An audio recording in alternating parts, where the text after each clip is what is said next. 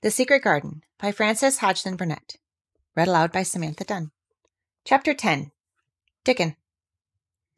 The sun shone down for nearly a week on the secret garden. The secret garden was what Mary called it when she was thinking of it.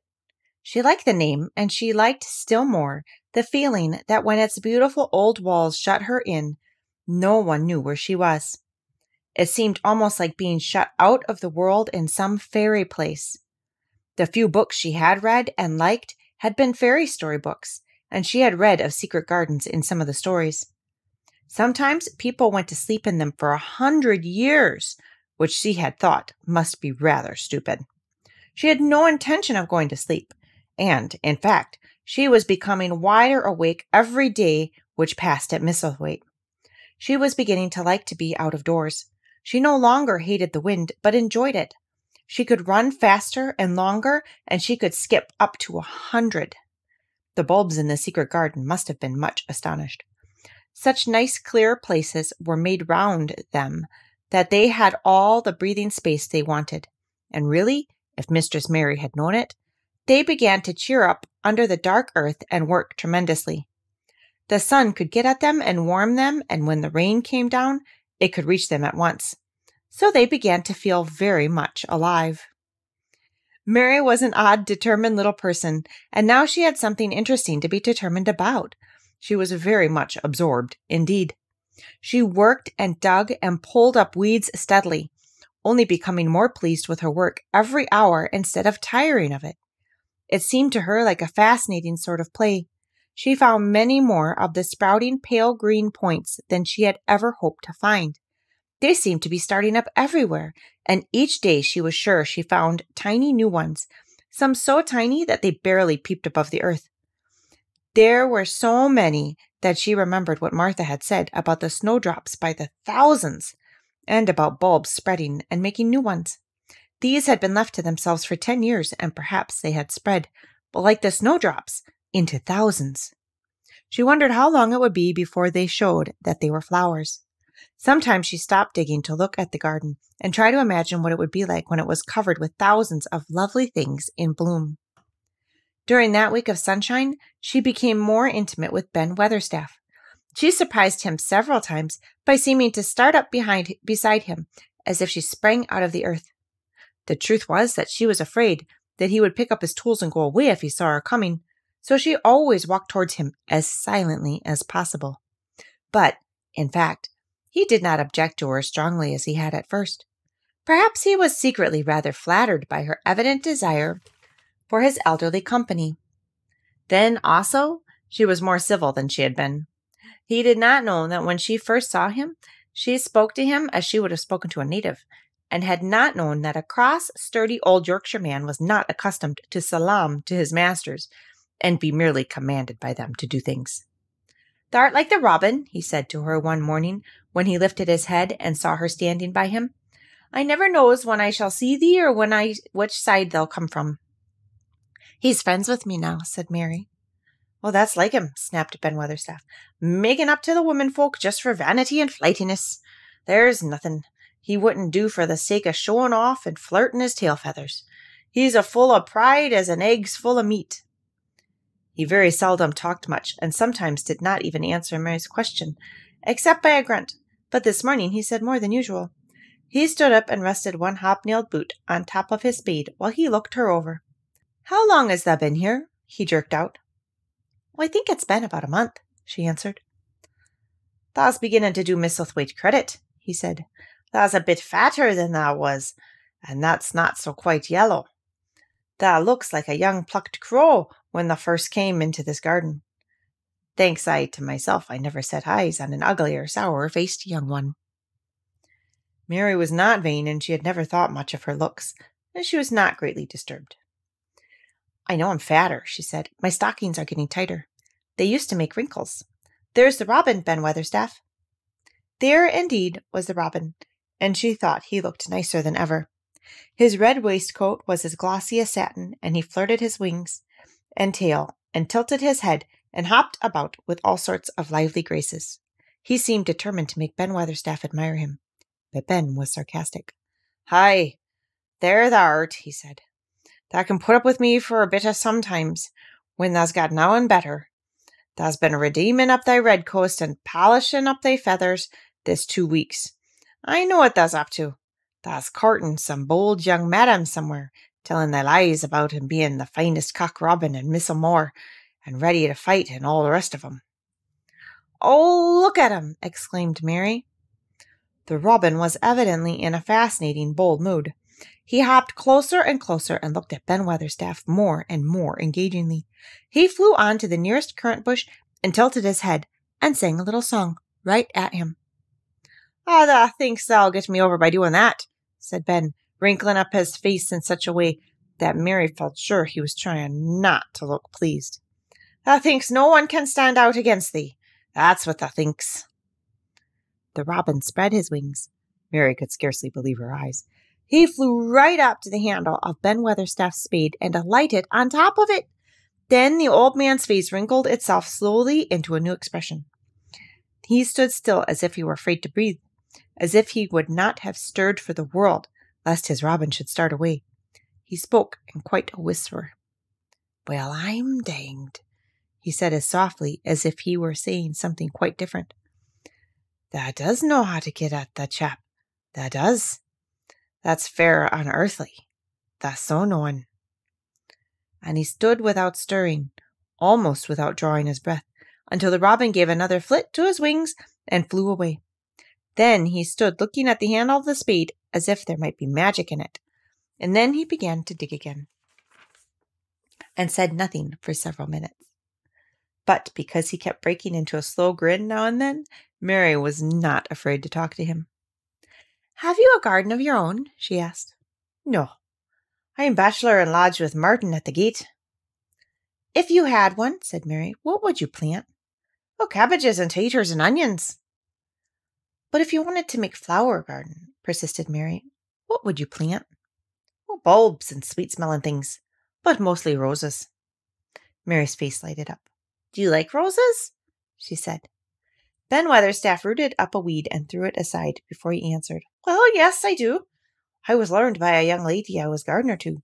She had a lot in a place she was fond of, and she loved 'em like they was children, or robins. I've seen her bend over and kiss 'em."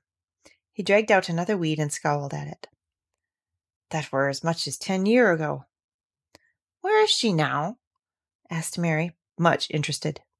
"Heaven," he answered, and drove his spade again, deep into the soil, according to what Parson says. "What happened to the roses?" Mary asked again, more interested than ever. "Oh, they was left to themselves." Mary was becoming quite excited. "Did they quite die? Do roses quite die when they are left to themselves?" she ventured. "Well, I get to like 'em, and I liked her, and she liked 'em," Ben Weatherstaff admitted reluctantly.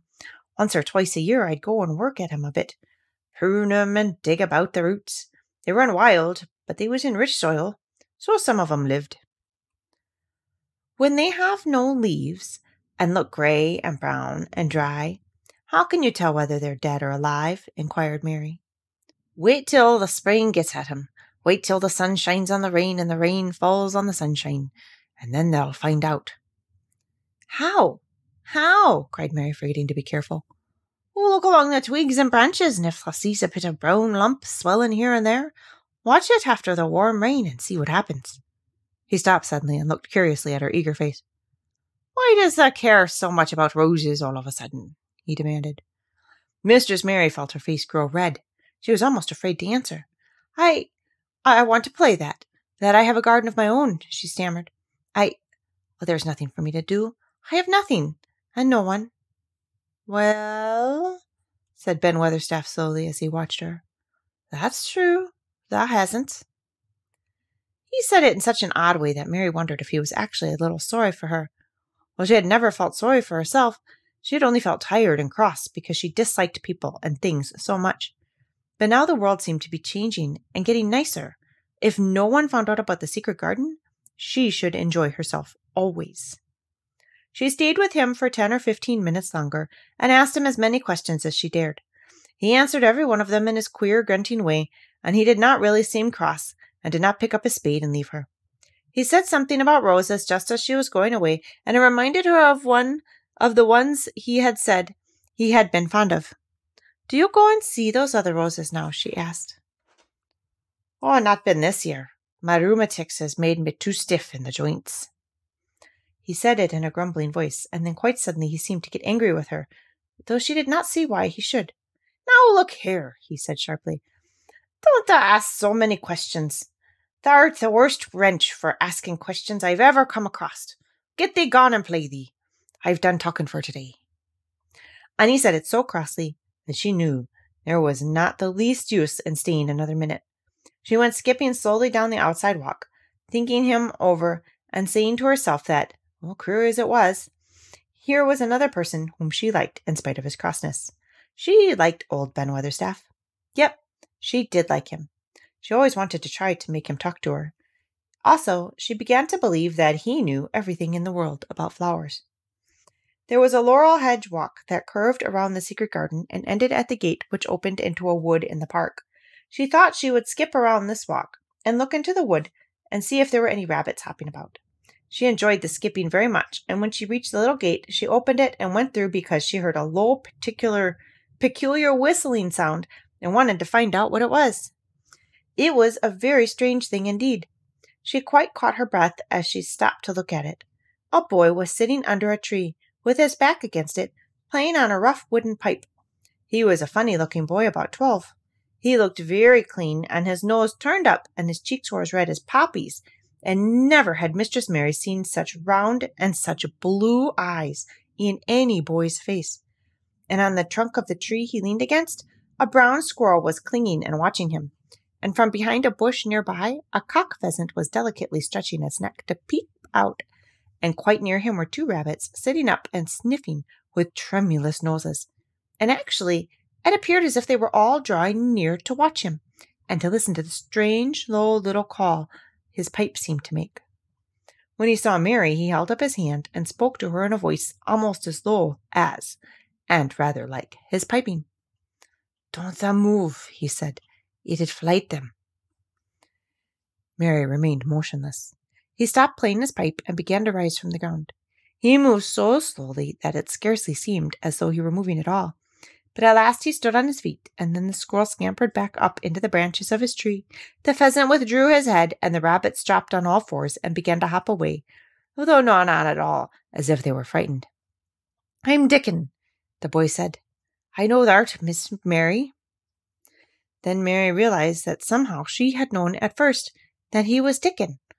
Who else could have been charming rabbits and pheasants as the natives charm snakes in India? He had a wide, red, curving mouth, and a smile spread all over his face. "I got up slow," he explained, "because if thou makes a quick move, it startles 'em. A body has to move gentle and speak low when wild things is about." He did not speak to her as if they had never seen each other before, but as if he knew her quite well. Mary knew nothing about boys, and she spoke to him a little stiffly because she felt rather shy. "Did you get Martha's letter?" she asked. He nodded his curly, rust-colored head. "Oh, that's why I came." He stooped to pick up something which had been lying on the ground beside him when he piped. "I've got the garden tools. There's a little spade and rake and fork and hoe. They're good uns. Well, there's a trowel, too. And the woman in the shop threw in a packet of white poppy and one a blue larkspur while I bought the other seeds." "Will you show the seeds to me?" Mary said. She wished she could talk as he did.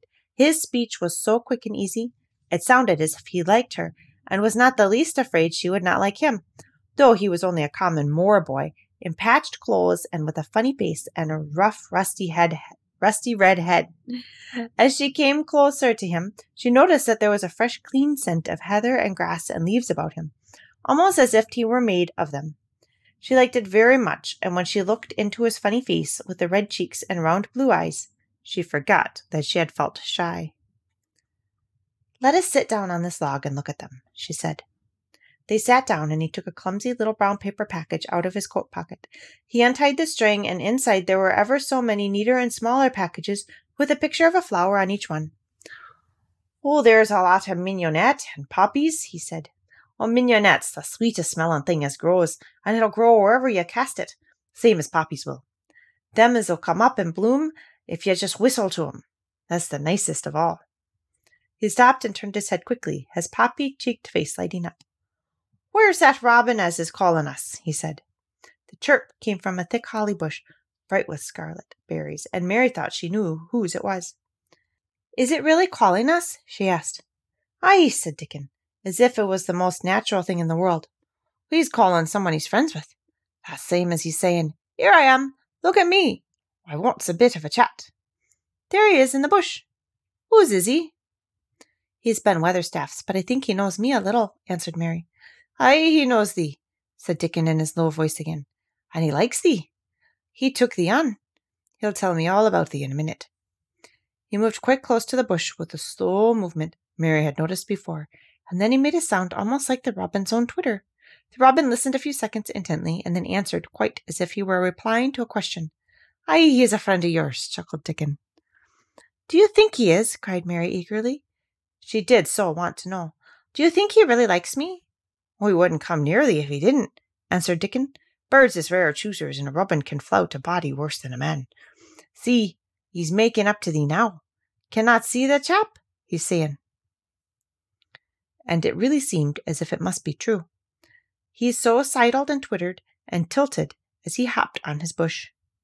"Do you understand everything birds say?" said Mary. Dickon's grin spread until he seemed all wide, red, curving mouth, and he rubbed his rough head. "I think I do, and they think I do," I said. "I've lived on the moor with 'em long enough. I've watched 'em break shell and come out and fledge and learn to fly and begin to sing, till I think I'm one of them. Sometimes I think perhaps I'm a bird, or a fox, or a rabbit, or a squirrel, or even a beetle, and I don't know it." He laughed and came back to the log and began to talk about the flower seeds again. He told her what they looked like when they were flowers, and he told her how to plant them, and watch them, and feed them, and water them.